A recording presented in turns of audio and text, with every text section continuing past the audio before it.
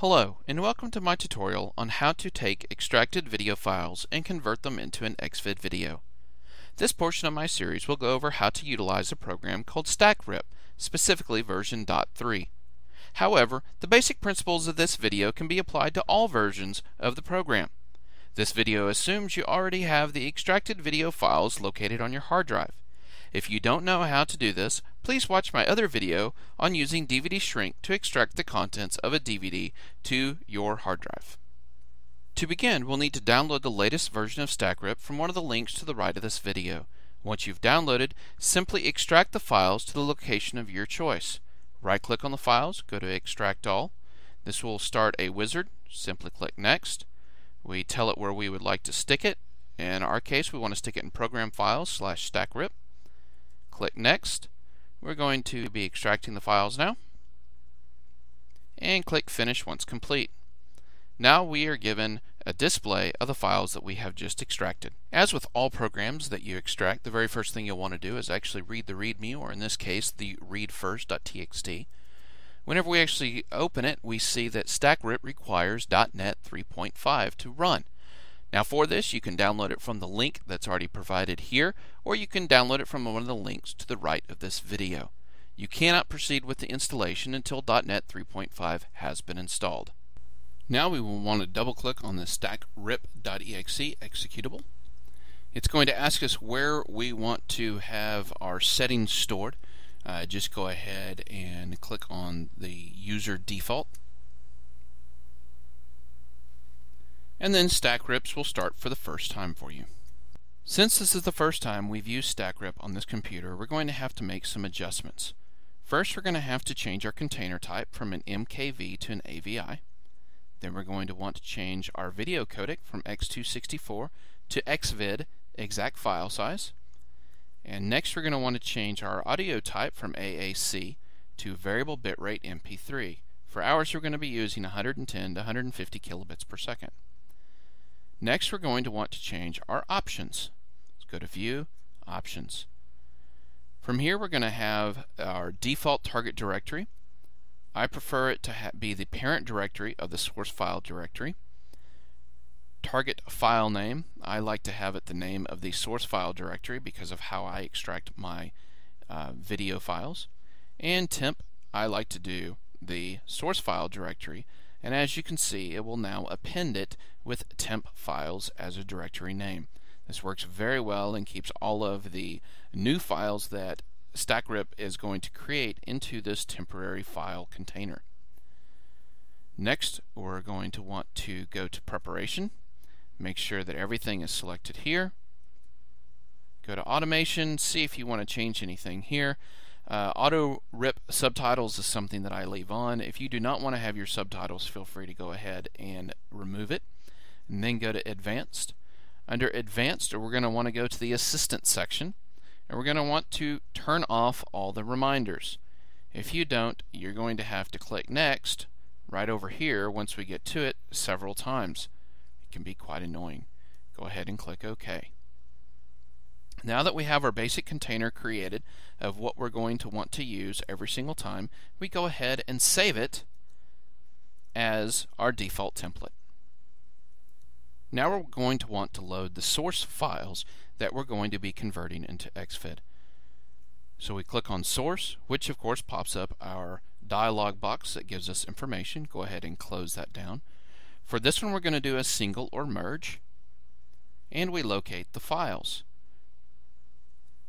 I have stuck them into the DVD directory, and as you can see on this particular video, I'm going to be doing the first section of the Lord of the Rings, Fellowship of the Ring. So I simply double click on it, hit Control A to highlight all the files, and click Open.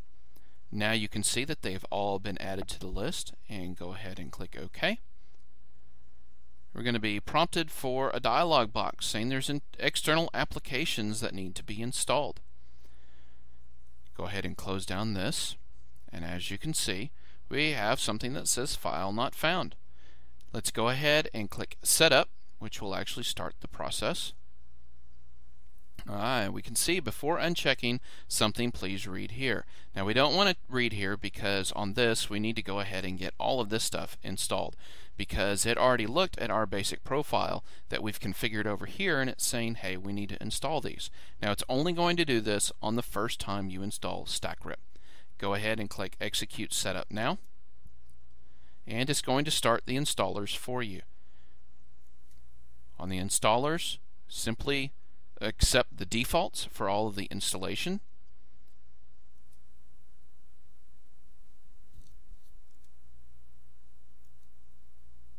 And as you can see, it's not like the old StaxRip where you actually have to say, please start this one. It'll actually go to each section and start it for you. Once again, accept the defaults.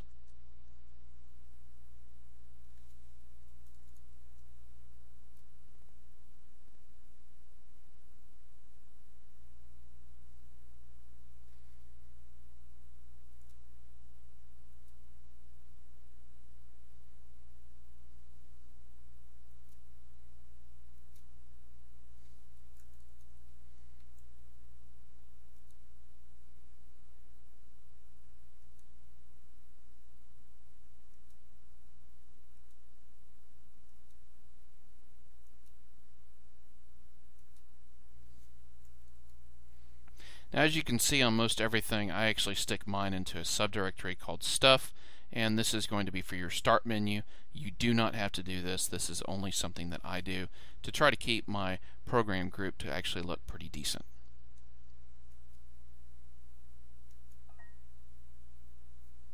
And now we get a dialog box saying StaxRip setup succeeded.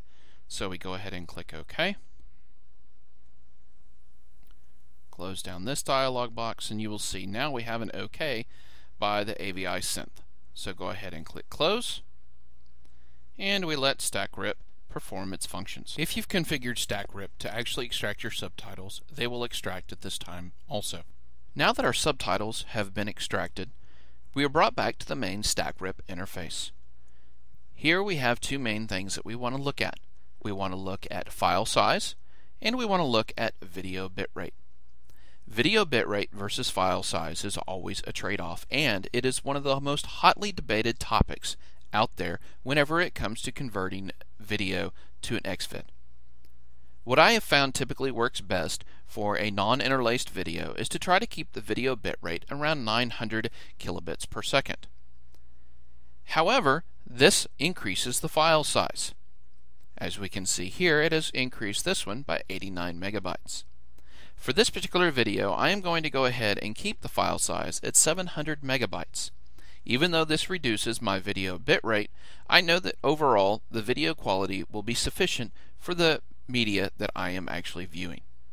The primary time when you want to keep your video bitrate above 900 kilobits per second is whenever you have an interlaced video. An interlaced video at a lower bitrate will end up having many artifacts and will end up looking very grainy and pixelated. You want to keep the video bitrate somewhere between 1200 and 1500 kilobits per second to try to avoid any type of artifacts within the interlaced resulting video.